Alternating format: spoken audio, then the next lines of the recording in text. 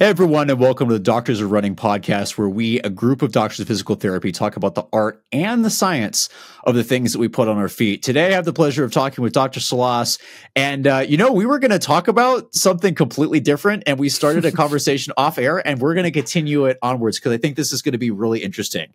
So our conversation today is going to be about super shoes. I know we talk about this a lot, but it's going to go a little more in depth and build off of one of the things we talked about a couple weeks ago, being, do you get the same training stimulus in super shoes?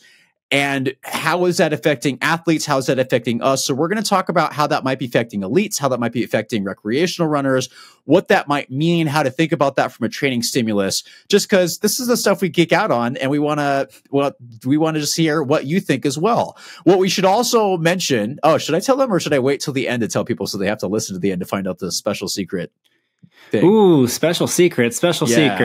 Let's do we'll find a convenient point in the middle. Yeah, we'll find a convenient point. So stick around if you can handle us talking for that long. You'll find that we'll make it worth your time. So, Dr. Salas, where are you in your training right now? What sparked the initial part of this conversation? Our subjective, by the way, that we want you to talk about is, how have you felt with training shoes coming into your rotation, if they are?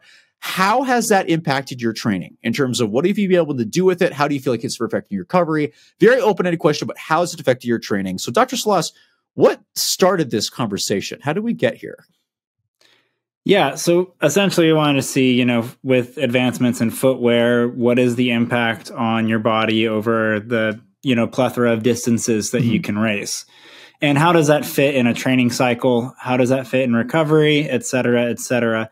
And the reason why this all came about was I'm in the middle of a track season. So I'm going to be running a 5K here coming up this weekend. And I'm still trying to figure out myself if I want to run in flats or spikes. Right.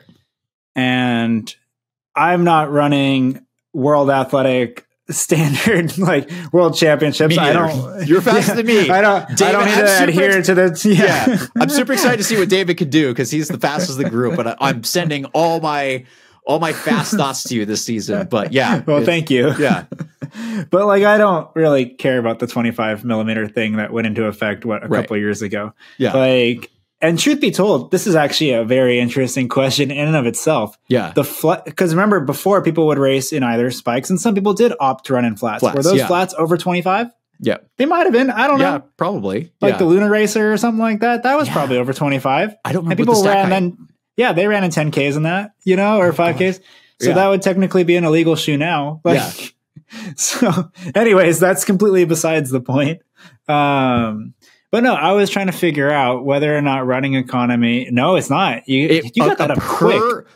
Per a previous site, it said that no longer exists, actually. The Nike Lunar Racer was 24 millimeters in the heel, 17 in the forefoot for a 7 millimeter drop. I don't know if that includes the insole or not, but dang, that felt so much. You know what? Yeah, I was going to say shoes that feel like swear was higher stack height, but it's probably lower than we really realized now that we. And it's probably a product of the times because we were also running in these super minimal track spikes that who knows what the millimeter stack on that was. Dude, I did a half marathon. I did several half marathons in the original Takumi Sens, which barely had anything there. Right. Those would be a mile 5K shoe, not even now. And so. That just shows you how far we've come, right? That. Yeah. So that answers that question. Yeah, it was very plush. Yeah, I guess it was technically track legal. Yeah.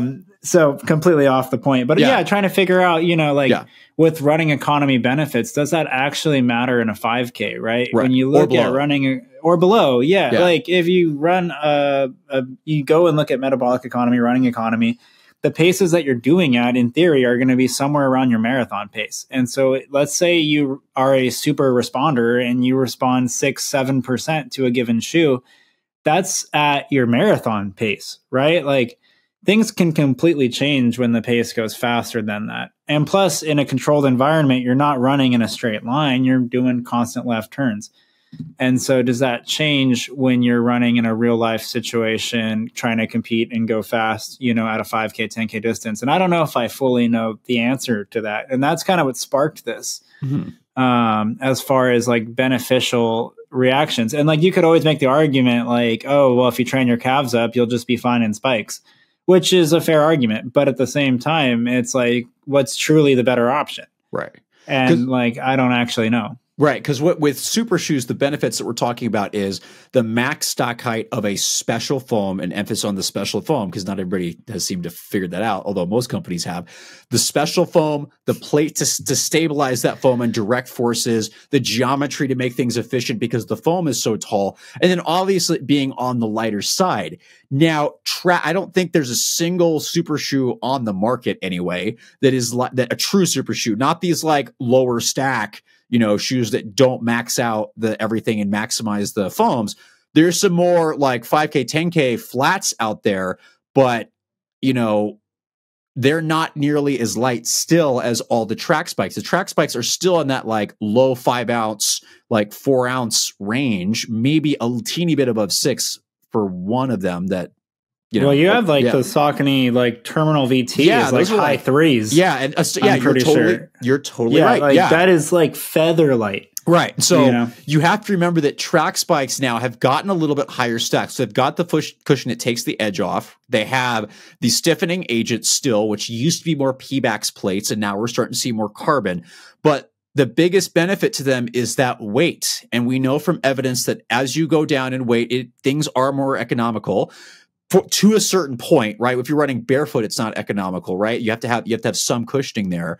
But the question comes up is when you go over these shorter distances, what's really beneficial? Having more cushioning and higher stack, or having that kind of more lower stack and that super lightweight plus the grip? And that's not something we've mentioned on the podcast. Is the traction from the spikes and the spike setup, which I'm sure someone studied that. I don't know next to anything about it. I'm not going to lie. You go kicking in a track spike, you're going to feel a million times better than any super shoe on your foot. That could be like the bottom of the bottom track spike. Yeah. Like just your traction, like, and your ability to get onto the track and really grip and pull. Yeah.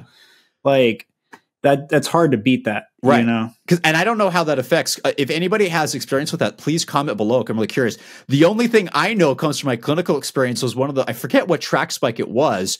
I think it was an old one that somebody was using, like one of the Air Kennedys or something.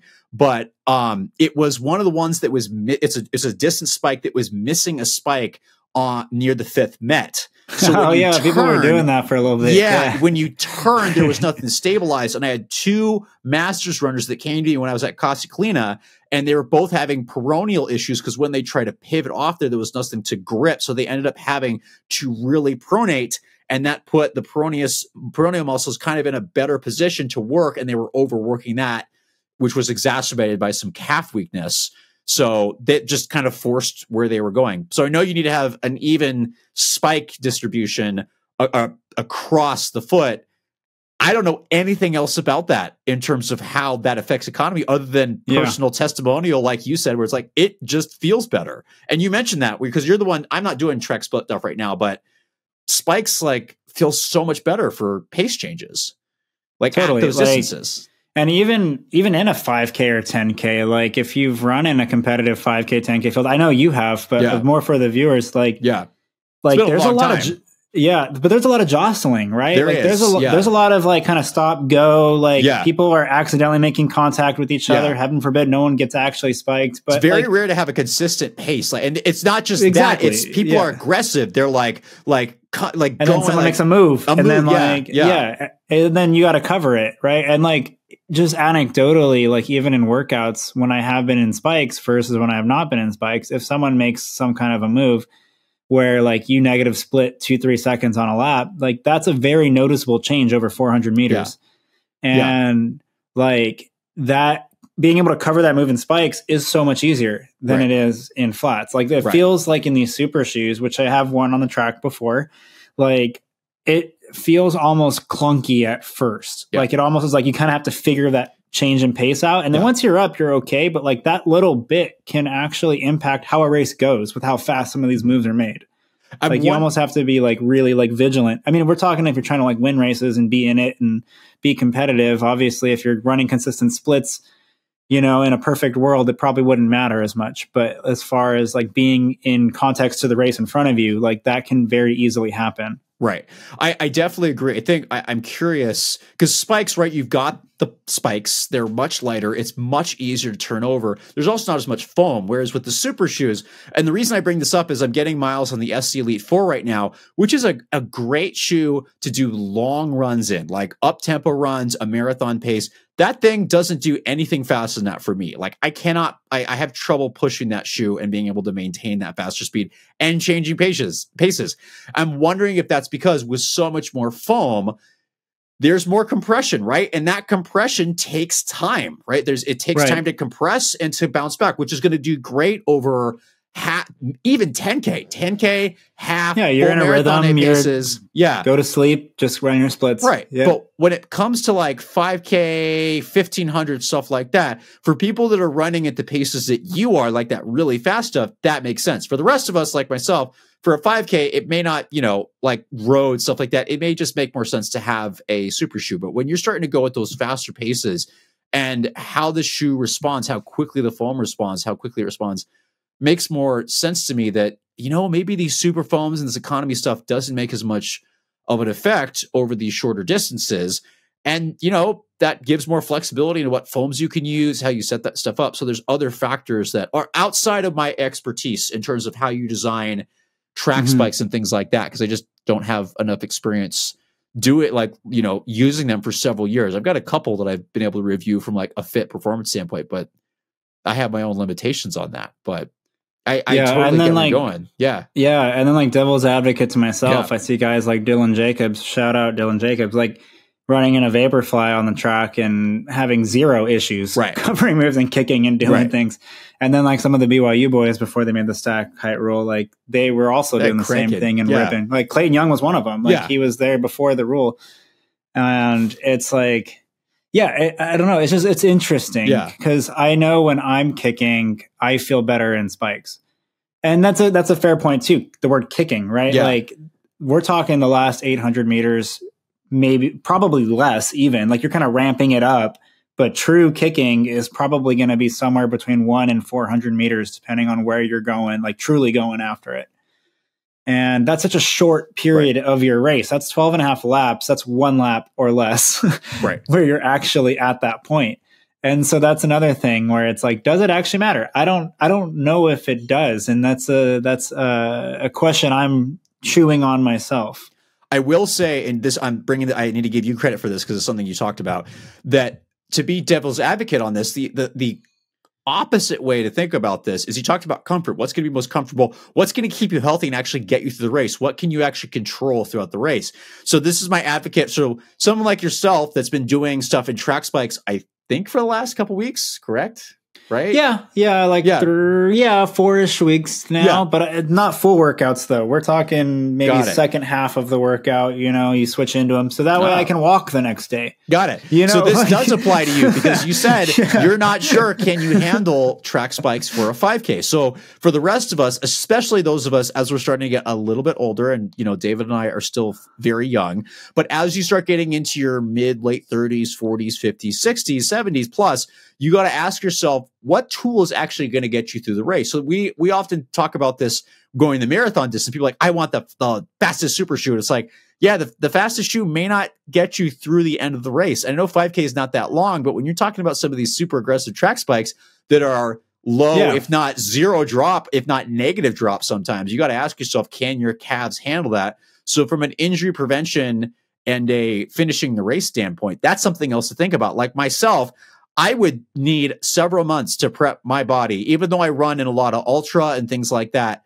I would need several months to prepare if I was going to do a full 5K in track spikes, just because, yes, performance is one thing, but like you said, I want to be able to run and race the next week or so. I don't want to get injured. And that's something, you know, I'm not trying to scare people, but it's a thing is where is your limit too? And that goes in the opposite with super shoes. Like I said, is like, yes, it's the super fast feeling like max stack height shoe, but can you control that for a marathon distance? Sometimes the fastest shoe may not be the one that helps you achieve the highest performance because your own body is the other thing that you need to consider, and that's individual.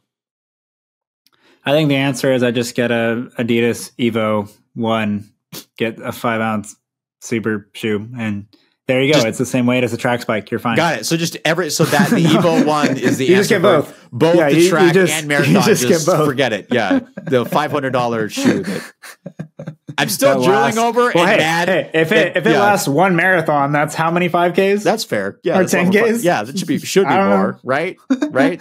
Yeah. to it, like what? How many 10Ks is that? Like four 10Ks? 4 10Ks. And that, so 6 to 8 5Ks or so. I'm gonna be honest with the viewers.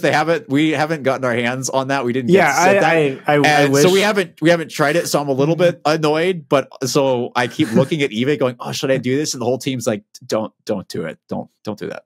It's not worth it. It's not worth it. It'll come around eventually. And then we could probably get it at not 500. Right. Or just like 2 years from now, buy it on sale and review it super late. But so the other conversation we were having, which really kind of stimulated us to go, you know what, we should do this as the main topic for the podcast, is how these super shoes are affecting our training. Do you want to share should we be careful of who we need with this? No names. Nothing. Share the story that kind of made honestly, us think about it's not even names. It's really, it's something that I'm noticing across a larger scale across the elite and sub-elite audience. And that's probably anyone that's running from the range of 209 to, I don't know, let's say 216. And there's a lot of people. These shoes have been out long enough now, but recent enough to where you have a large enough population of people that have run marathons and half marathons before these shoes came out and after these shoes came out, and are still at a competitive age where you can't attribute it to age. Where it's not like, oh, well, they're 45. Of course they're going to be running, slower than they were when they were 28. It's like, no, they're still in a very competitive age in their life. And a lot of people are running the same times.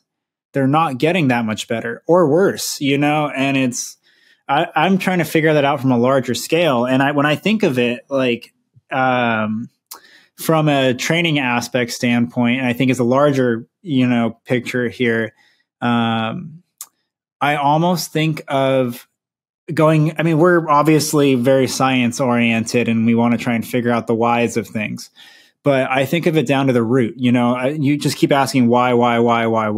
And I go down the rabbit hole and I think, dude, I'm a PhD student. That's what I do. Yeah. And so just kidding. Sorry. When you look at performances, okay, so it's stagnant. Why is it stagnant? Well, what was the major shift? Okay. So people got faster initially all of a sudden in 2017. Everyone and their mother started breaking 220. That's fair. Yeah. And then all of a sudden you give it 2 years and now everyone plateaus, and some of them aren't running faster than what they were before. And I think to some degree it comes down to a physiologic adaptation standpoint. And this is, again, a rabbit hole. I'm talking out of my butt here, right? I don't have any data to actually back this.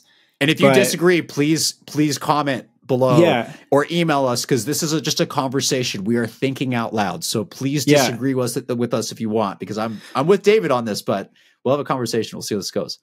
Yeah, but I think about this, right? And I think about, okay, so why is it plateauing? And let's look at some training principles here. And it's like, okay, so people are putting super shoes on more and more and more. And you wear them during your workout. Great. You run a good workout. Let's just say you're a good responder. You are 4 to 5% more economic in a given shoe. And you feel good. You feel less beat up. And you're getting through your workouts. You're recovering. And you feel good. And you can keep that training cycle going over and over and over again. But when you look at some of the larger scale things, and when you look at the performances and they're not getting better, it's like, so why aren't they getting better? They feel better. They're responding to the workouts, and then they go through on race day and they're running the same exact thing. And I think to some degree, if the training impulse from a physiologic work side of things is now lower, like you're not working as hard to hit those same paces, and you're getting really good at running those paces in that shoe. But then when push comes to shove, you're not able to actually shift that gear forward anymore. And so I don't know if it's better to do like a hybrid. Obviously, you want to put these shoes on before you actually use them. Like, I'm not saying don't wear super shoes. Can I interject there? Yeah, go for it. Because Justin Matthias, who was nice enough to send up some of his research, and again, we referenced him a couple weeks ago, but hope his master's dissertation defense or thesis went well. Justin, keep it in your mind. But his study, although it was a small subject number, there's only 2 people that continued, I think, with the flat. It was comparing training for 8 weeks in flats versus super shoes and looking at economy differences and jump height and stuff like that. The 2 people that trained in flats had much larger overall economy improvements compared to those that were just in the super shoes. They also had, if I remember correctly, better maintenance of things like jump height and stuff like that, which was done without a super shoe versus those that were. That wasn't as good. You didn't have as big economy improvement. But at the very end, when you compare the 2 of them, the ones that were running in super shoes did best in the super shoes. They seemed to adapt what am I trying to say? They seem to have adapted best to them because that's now the environment or the tool that they are best at using. Those who maybe didn't respond as well because it's a new stimulus. So we're not saying don't use these, but just be aware that if you want to use them, you do have to get used to them because they are very different than traditional shoes, or at least they used to be. I mean, things are starting to change a little bit, but yeah, things are getting closer and closer. The waters are getting more and more muddy. Training shoe wise, yeah. Yeah. But I just think there is something to be said for that because there's so many people. I mean, even down like our top Americans, 207 high, 208 low. That was the same case before super shoes. Right? Like we had like 1 or 2 people that could do that, right? And like maybe there was a 206, like, Ryan Hall or whomever was running 206. Yeah. A special talent's going to go run sub 207 regardless, is how I feel, you know? And when you look, I mean, sure, the masses have all gotten faster, but the masses have also plateaued, right? Like there's a crap ton of guys that can run 210 to 215. But like, there's not that many guys. Well, even 209, there's a lot of 209 guys, but like, why aren't we going any faster? And I honestly don't know. And this is not a shot at any of those guys. No. Like, this is just a thinking process. We're just asking questions about by all means. I want Connor Manson, Clayton Young, and, CJ Albertson. Like, I want all these guys to go and run really, really fast, you know? But just looking at it objectively from the outside, it's just so interesting to like, why are we staying at this area? Right. And I don't know what their training looks like. I don't know how much they're in these shoes. Again, this is all speculation. It is. Yeah. But we're making some strong assumptions here. We're making some very strong assumptions. And I feel really bad for doing that. I don't want to. This has had a great conversation. Yeah. I just don't want to take anything away from any of the athletes. You know me. I'm always on the athlete's side every single time. But at the same time, in order to get the most out of the athlete, I do kind of feel like if the shift with the shoes did increase performance that much, and let's say you are that much more economic in those shoes, maybe you do have to, if you are using those shoes in training a lot, maybe you do have to shift that training impulse to be faster and harder so that you get that work impulse on your body and actually create physiologic adaptations. Right. Because if you're comfortable the whole time, at some point or another, you're going to have to push. Right. If you're racing Elliot Kipchoge and he's going to go run a 202, 203 on you, and you're trying to be relevant in that race, and you've been practicing for 208, it's like, well, good luck, right? Like, that's so much faster over such a large amount of time. It doesn't sound like much. The jump between 3 flat and 250 is something that a lot of people can make in, a year or 2 years time. The shift from 210 to 2 flat is a whole nother story. The margin of error is so small. Right. And the paces only get faster. And so I don't know. I feel like from an adaptation standpoint, to really maximize what your body can do, you almost have to overtrain in something else and then switch into it. But I don't know. Like, I see where you're going. Argue for both ways. I don't. So what I think I'm hearing is, and we've talked about this before, super shoes don't make you faster. They allow you to hold paces for longer periods of time. And I think that goes back to the track spike comment. We're like, yeah, these feel great holding these paces forever. But if I really want to go, like that track spike, right? Track spike training in those, that that you can really turn over. It's the lighter weight, the better traction. You're not going to take a track bike for a marathon, but so these shoes are designed to allow you to go longer. And from what I'm hearing, I think we think they increase your capacity. But if you increase your capacity this much, but you're only still training here, you're not going to get the same benefit. These shoes are protective. I need to be very careful with how I say that word, but because it makes you more economical, if you don't push to that maximal level, right, and you just push here, even if that's just as fast as you used to, you're not going to get the same stimulus as what you used to get doing these in non-super shoes. Your body still gets better in response to stimulus if you can recover from it, but it has to be enough that really challenges that. Less stimulus, less adaptation. So that would make sense. And I think we've talked about this before, that at some point you're going to adapt to the stimulus. That's why we were cautioning. Right. Yeah, these super shoes are great. I love them. Like I will explain in a second. Totally. Yeah. They're awesome. I got a whole wall. Like, I know. Is it in frame? Let me see. I've done there we go. more insane stuff in these shoes than I ever have. Like I did a 10-mile run, and I had a 10-minute uphill tempo workout with the stroller this morning that almost killed me. And I just went and did the same thing before this. I would have never been able to do that in traditional shoes. But part of the reason I can do that is because I'm like, I still got energy from this morning. Let me go max this out. Is that very smart training wise? I don't know. I'm not an elite runner. I'm just doing dumb stuff and seeing what's happening. But that got me thinking. You're a lab rat. Yeah, I'm a lab rat. I was like, that got me thinking, and this hopefully doesn't come off the wrong way. I'm not trying to be rude and saying we're not training hard enough. But if you give yourself something that makes you more economical, it's not free. It means if you want the stimulus to get faster, it actually means you have to push that much harder. And I was listening to an interview with Renata Canova. Hopefully I'm saying his name correctly, but he's a coach of a lot of these like super fast Kenyans, and somebody asked him, like, what do you think is the biggest difference between now and 30 years ago? And he goes, there's a lot of things that have changed. Our understanding is training is improved, nutrition is improved, obviously gear is improved. But one of the things that is just the clearest difference is these athletes are pushing harder and with more intensity than they ever have. And part of that might be some of the shoes allow them to do that, but they are running so fast. And what kind of struck me is he's like, these athletes are running like 98%, 99% of their marathon pace for almost a marathon every like 10 days to 2 weeks. That's insane.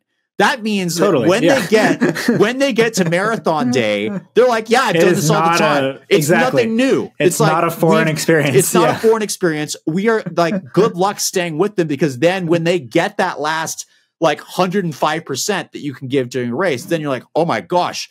So we really shouldn't be surprised when people are running like the recent guy with the Tokyo Marathon that ran 2:02. It's like, he probably does not far off that like 100 times. Like that's but I think that's an example of, and I need to be very cautious when I say this, is some people are willing to take these things and push them to the absolute limit. And if you're hurting just as much as you did before, you're going to get the stimulus. But you have to realize that if you do the same thing as you did with the super shoes before, you may not experience as much improvement, and you may plateau quicker because this is so rude. He's like, you're not pushing as much as you used to. You're not working hard enough. You're not, and I'm not as hard. Right. I'm not meaning to be rude, but I also wonder if it's not just, hey, are you pushing as hard as are you pushing enough? Are we simplifying this? Maybe that's not the case. Maybe there is some level of adaptation that your body goes through. It's like, well, I don't need to, right? Like there's something. And you can make the case too. Like, something in the nervous system. Yeah. Something that like holds you back, or like, because I'm seeing, you're totally right. Like, I've seen this and had a lot of athletes that I've talked to, that non-elites, to go, I had such a huge boost when these shoes came out. Now I'm struggling to get faster, right? And there's lots of factors that go into this. I think what David and I are trying to get at is, and you correct me in just a second, is, is the concept of maybe having some things to rotate through and really thinking about what's the point of this tool and being really specific with it important. Which we're not going to do because we're shoe geeks and we're going to run in whatever and do stupid things. Well, I am. You're smarter than I am. I'm laughing because our original episode was on shoe rotation. I know. Maybe we should. And you're like, oh, we're going to do a rotation. Should we go into that now? Like, no, go back to it now. We'll save it. We don't need a 3-hour episode on our hands. Yeah. 2-3 hours. Speaking of which, before I have to go any farther, for those of you that have made it this far, 30 minutes into this episode. So we promised you we'd tell you that super secret. So we are partnering with Running Warehouse over the next several episodes and several weeks. And they've been gracious enough to provide us a couple $100 gift cards that we're going to be giving out each episode. So if you want to be entered in the raffle for one of these, please on YouTube, please comment below and you'll be automatically entered. So, hey, just answer the subjective, give us a hard time, tell us we're wrong, do something, right? Enter in below and comment below and you'll be entered in to the raffle that we will happily give away to support all your running needs that we are causing. I'm just kidding. Yeah. Congrats if you made it this far through us geeking out. But it's just an interesting concept, right? Yeah. Like, and I think too, one thing with a lot of those like East African training groups, again, assumption, I don't live with them, I don't train with them, right?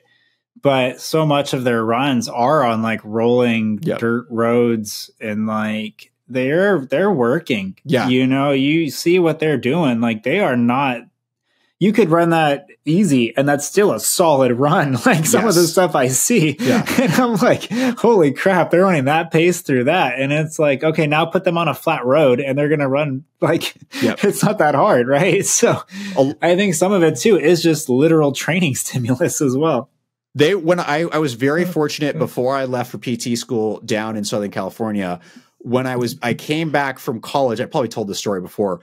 I came back to Portland in college, and while I was working at a couple of running stores during that summer, I was very lucky that I met a couple guys from Kenya and Ethiopia who are running for Nike and Adidas, which are located, their U.S. headquarters are in Oregon. They were nice enough to say, hey, you want to tag along? And I was like, sure.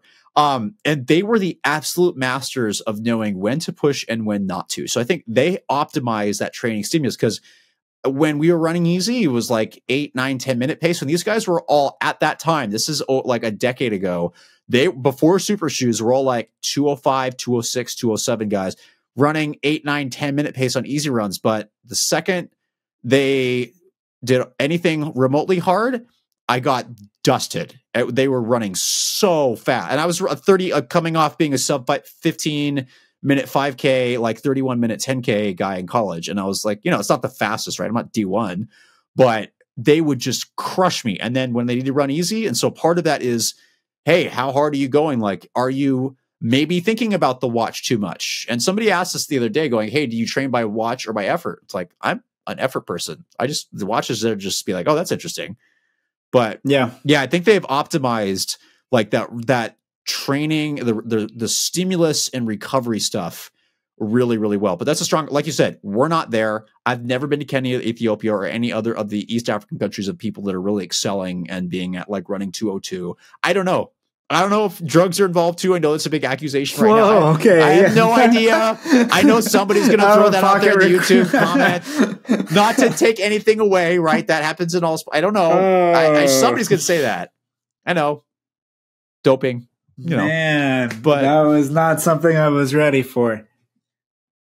But I don't know. I have no idea. I don't know. Right? It's amazing the amazing feats of the human body. But if you want to get to that level, regardless of the country or where anyone is, it's rampant in any endurance sport. So I guess there's always some speculation. Yeah, I don't know. We're not there. We have no idea. But just curious. Going back to the shoes, asking like, hey, we always talk about shoes or tools, and how are we utilizing these tools? If you want to optimize your performance, if not, don't ignore all of this. But if you're trying to optimize your performance, no matter if you're running a 30-minute 5K or a 12 and a half minute 5K, it doesn't matter. It's still like, maybe it does, but how are we adapting this? How are we getting that? No, it doesn't matter, because at the end of the day, we get better through stimulus and rest, right? And the more you can optimize that, the higher you'll perform. And who knows what your limit is, right? So yeah, and that's not to say there's always some level of specificity, right? Like if you're going to go run a 12 something 5K in spikes, chances are you do a lot of spike work. Yeah. And like you feel comfortable running a 12 something in spikes on the 5K. So I guess, so here's my question. If you had, because this goes back to David trying to decide, do you want to wear flats or spikes for this upcoming 5K? So if you had spikes and super shoes that both weighed the same amount, which would you choose? Yeah, and that's a great question, right? Like, and I think it would depend on, I think it wouldn't be on the weight. I think it would be on how the shoe feels at the toe off. You know, like how do I actually feel when I'm trying to push the pace? Because at some point or another, you're going to have to pick up the pace. You're going to have to respond to a move. Like you're going off the line, like you don't need to be urgent. And you watch 5Ks, a lot of times people just get off the line and like maybe they run fast for 50 meters and then everyone settles. Yeah. Right. Like everyone just kind of settles into whatever the pace that race is going. Right. So obviously, like if you're running a 13 low, like world class 5K, for them, that's still a pretty comfortable pace. Right. It's comfortable until it isn't.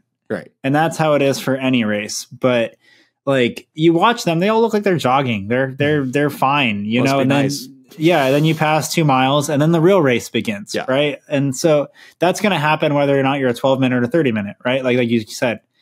And it's really what happens in that 3rd mile. And so that's the thing where I was thinking earlier, I was like, well, if I feel good, like if my calves are good and everything feels great in the 3rd mile, maybe the super shoe is the answer. But if I really want to pick it up and I'm trying to be aggressive and I'm going and really leaning into the track and I feel clunky in the super shoe or something, like, then I'm going to really want that spike, right? Assuming my legs hold up and everything's equal, you know? So I don't know.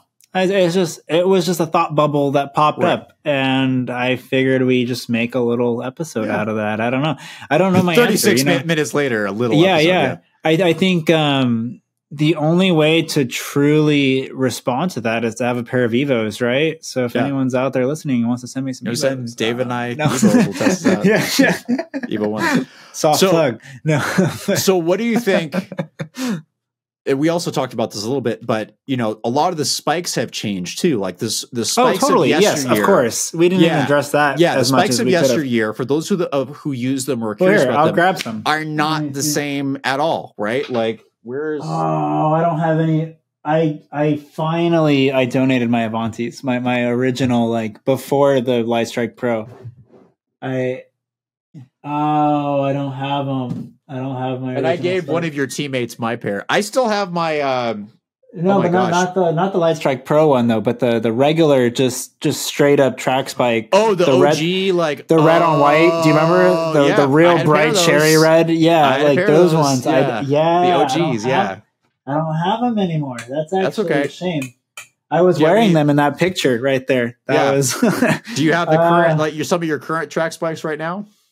Yeah, I've got a few. Let me just grab them. Do you know, is there an embargo on the one I showed you before the episode? You didn't show me a track spike before the episode. I did. Or I talked about it. We just won't grab that one. Yeah, that's fine. Let me see here. All right, here we go. I wonder if BJ is going to edit this part out or not. We'll find out. I'm curious. There's one. There's another. Okay. I mean Casper. Sorry. Casper, the friendly ghost, strikes again. Saucony Terminal VT. Really solid spike. I think this, ironically, it's meant for like the distances, 5K, 10K. I think when I was in college, this could have been like an ideal 1500 spike for me. Agreed. I never really loved the really aggressive spikes. And so this, with how light it is, I mean, this thing's like high 3 ounces, I think. Like this is light. Like you pick this up, it doesn't feel like much. But it has good stack for the track spike world. Power Run HG, that's in the Endorphin Elite. I'm not saying it, it's just objective. Adidas Avanti, Light Strike Pro, fits right at that World Athletic Stack Height standard. A little bit heavier, a little less aggressive, a little more flexible. So for those that kind of want that, that's a good option. That is classic Adidas track spike, by the way, like that. The Avanti, Avanti's always been like that. A little bit heavier, almost like borderline of flat. That's okay. Yeah.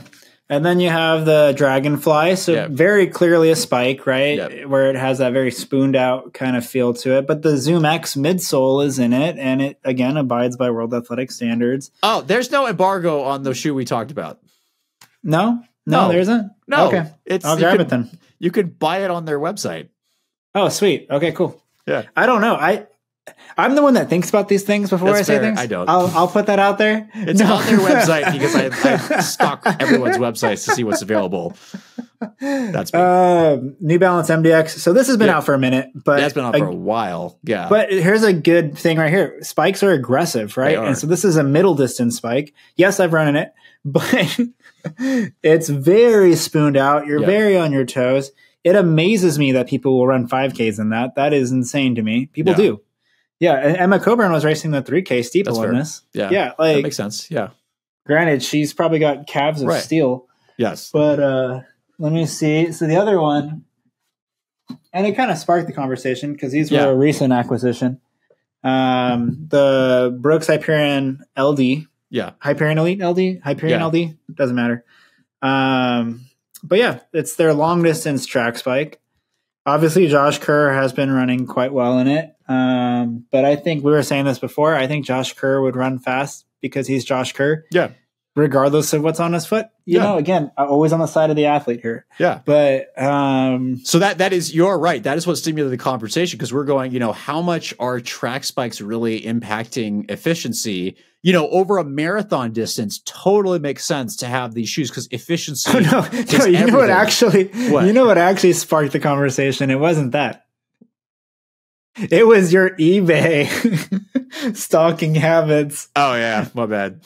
We should have a review out of this soon because Klein hounded on eBay. Wow, way to rat me out. I'm gonna get in trouble. David's gonna be pissed. Yes. So my eBay hunting, I found a pair of on 10K spikes for $60 on eBay, on brand LD, new. whatever. And I immediately pulled the trigger, wanted to try them. I'm not supposed to do, but so that's actually what sparked all of this. All right, way to rat me out.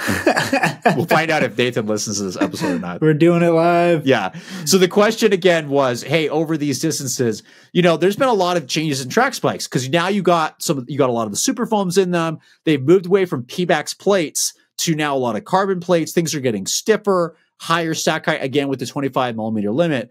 But how much of that is really affecting times now? I will admit, I think they've been more comfortable, right? The increased cushioning there makes it a little bit easier. Although my calves feel just as worked, to be honest with you. They just feel a little bit more cushioning, a little less harsh than they used to.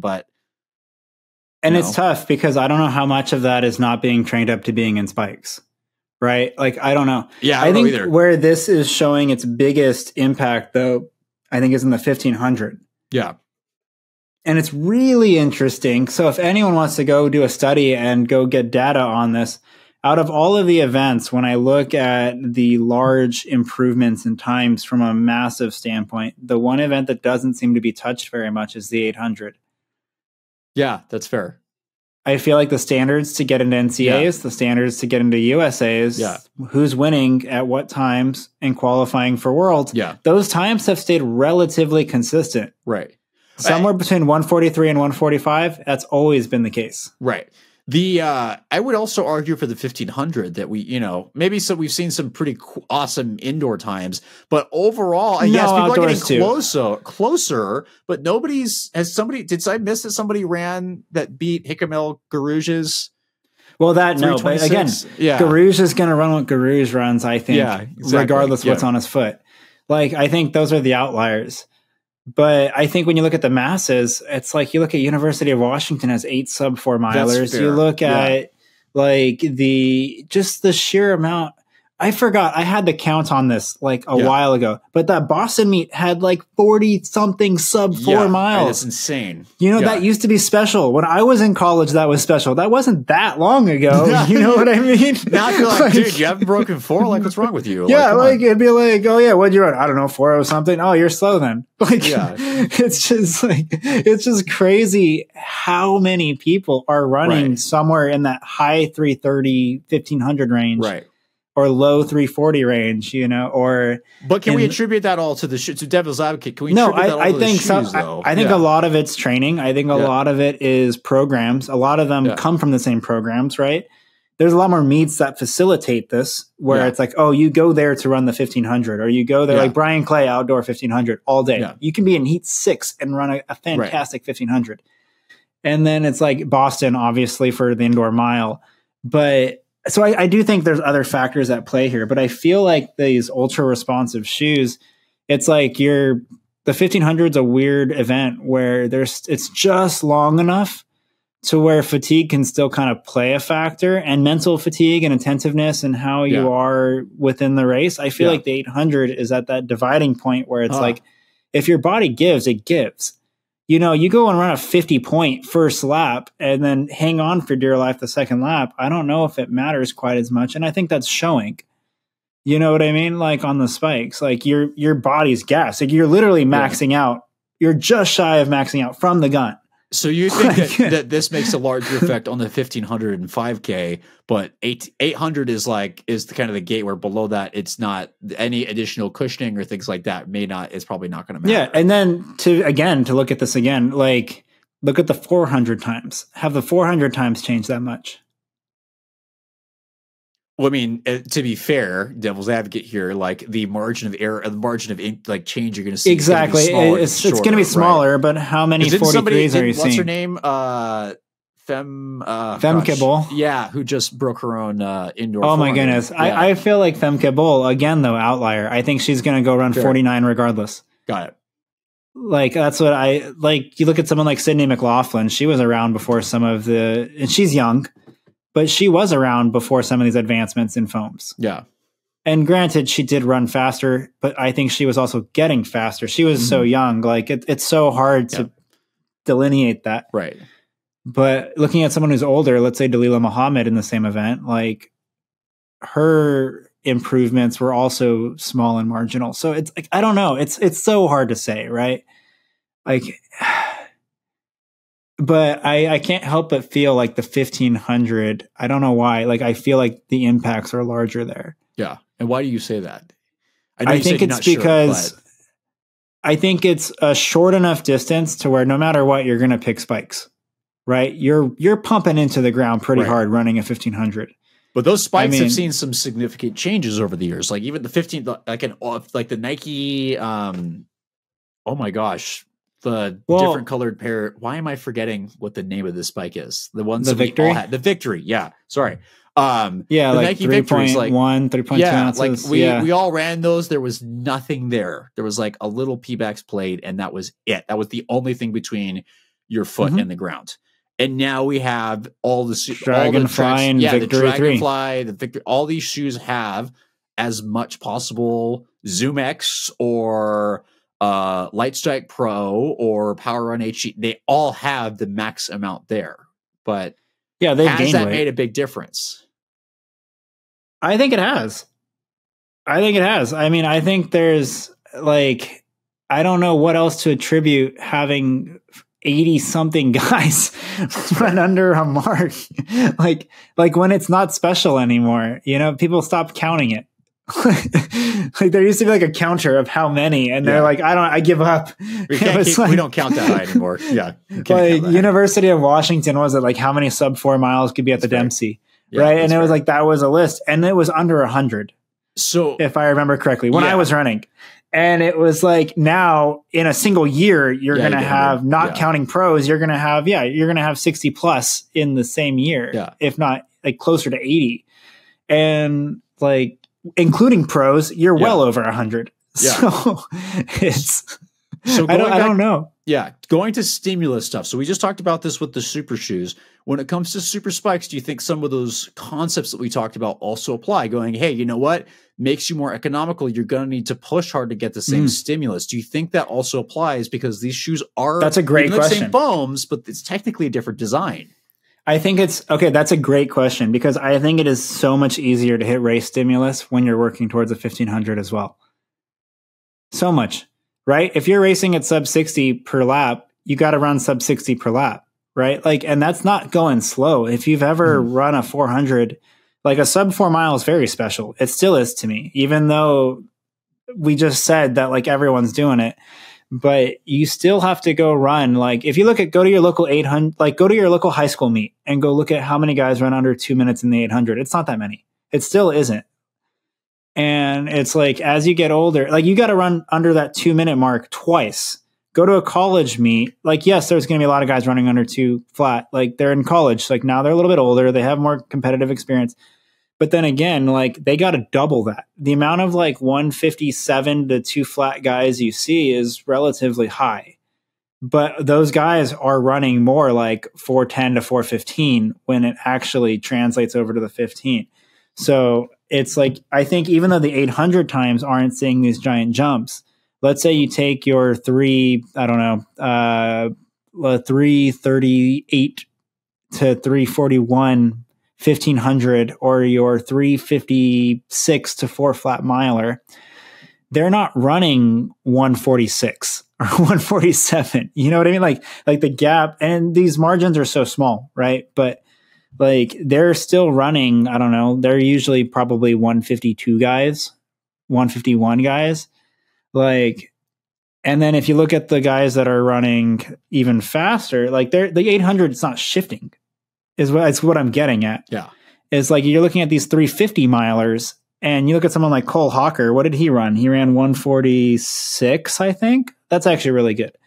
But I'm thinking like Centrowitz ran, what did he run? 148, 147, something like that. I have no idea. But the guy can run 350. Yeah.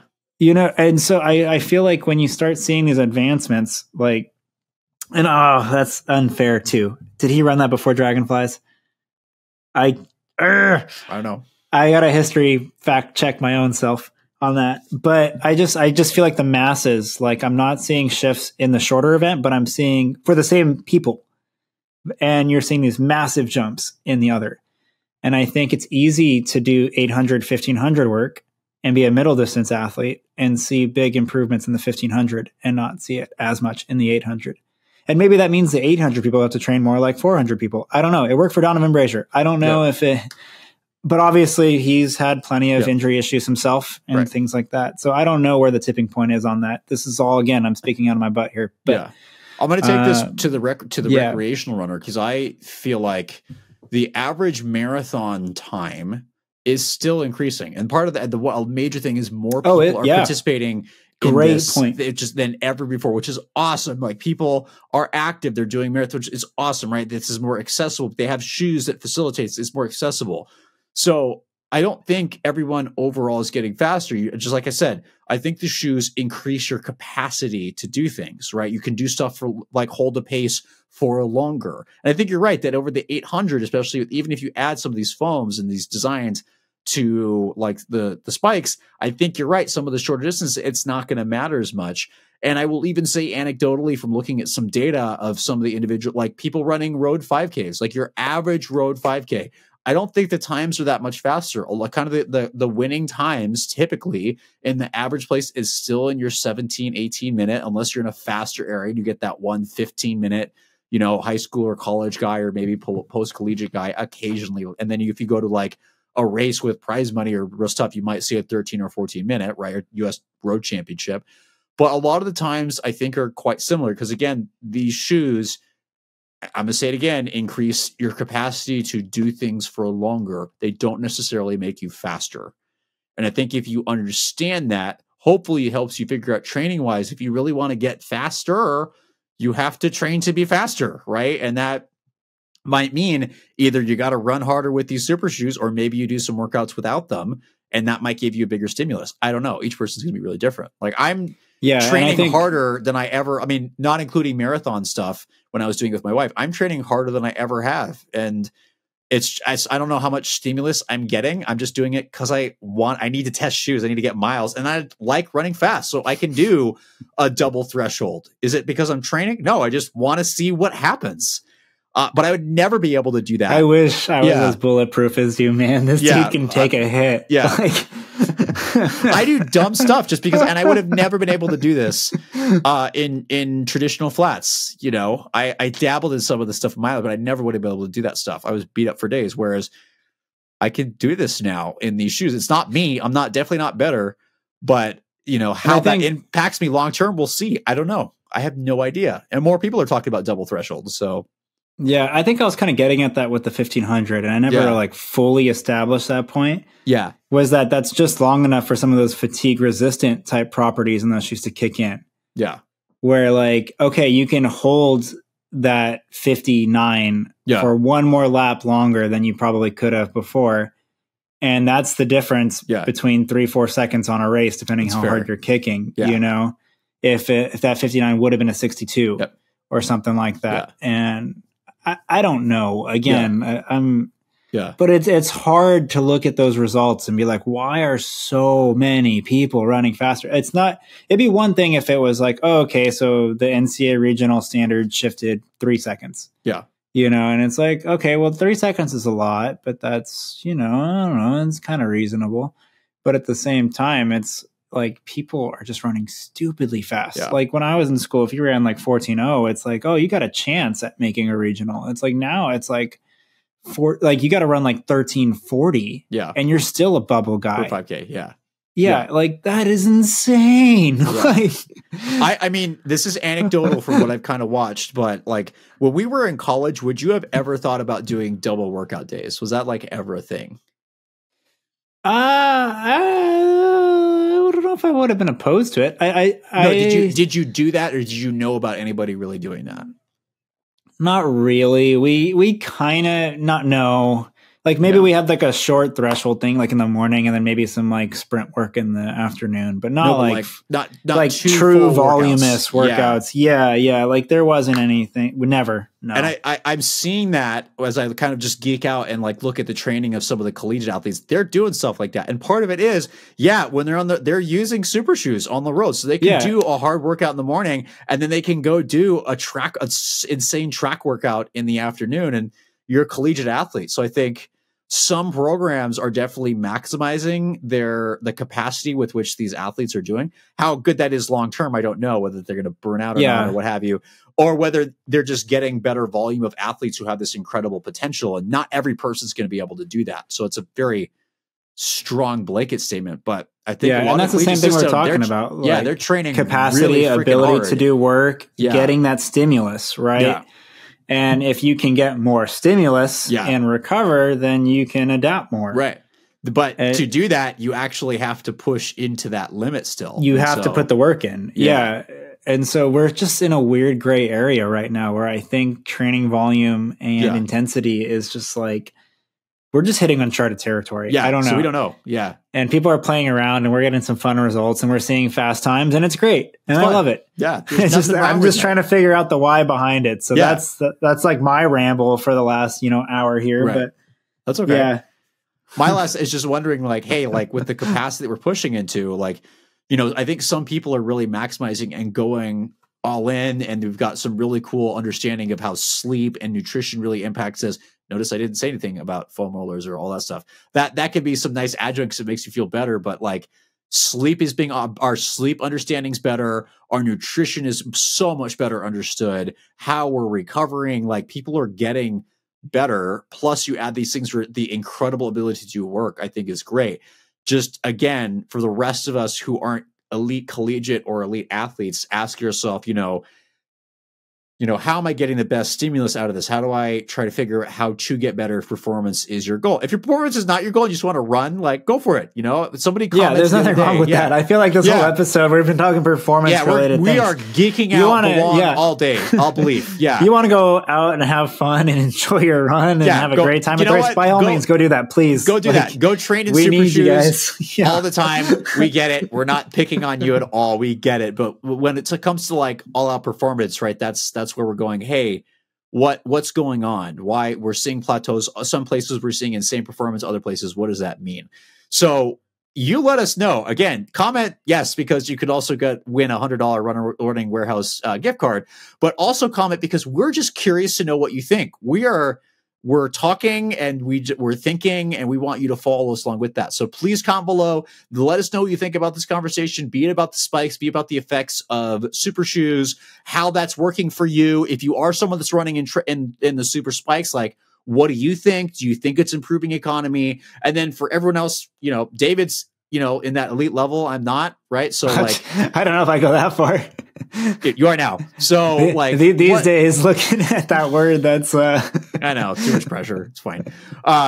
Compared to me and the rest of us, right? So it's like, what do you think the long-term impacts of some of these shoes? And I don't think it's that big of a deal anymore, because like we said earlier, we talked about this before.